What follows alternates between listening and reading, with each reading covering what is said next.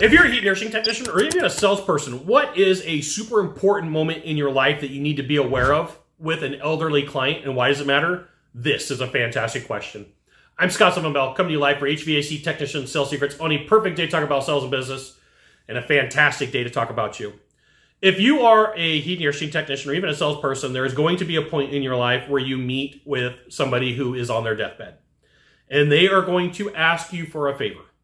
And I am going to ask you to check yourself before you wreck yourself.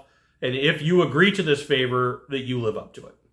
So the first time this happened to me was like 2006. And I got called out to a house. And the dude was on his deathbed. And he said, listen, I'm not going to be here for this install. Please make sure that everything goes good. Please make sure to deliver everything you promised. Right? And the dude signed the contract. The next day he was gone. So what did I do? Showed up. Made sure the system went in right. Made sure the homeowner was taken care of. Made sure that everything was done and dialed in. Second time this happened was 2011. Similar situation.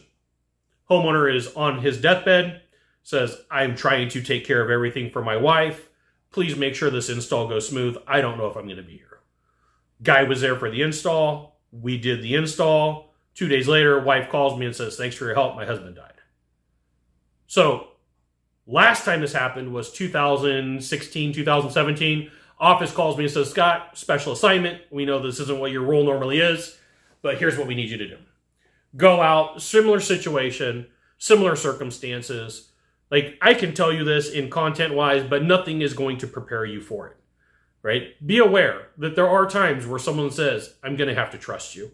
I'm not going to be around for my wife. I'm not going to be around for my husband. I'm not going to be around for my grandkids. Please do the right thing. This right here is why you should join my email publication. Just go to that URL, type it in, name, address, phone number. It's super easy.